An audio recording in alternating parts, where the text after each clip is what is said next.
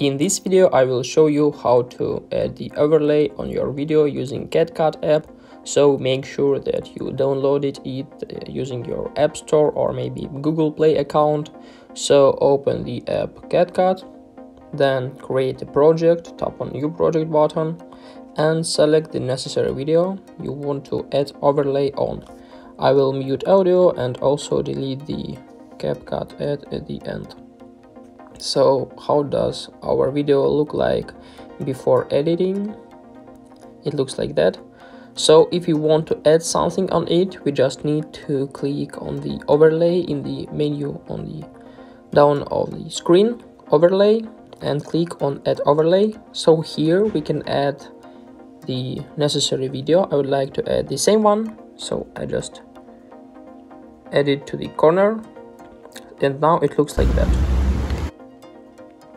We need also to delete the volume, so it looks interesting. We can add another overlay, some photos for example, something like that.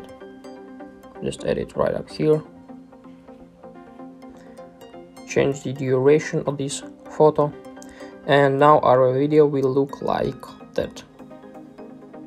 So as you can see, we successfully added the video and the photo on our main video. I hope this video was useful for you. Please like, subscribe and write your comment.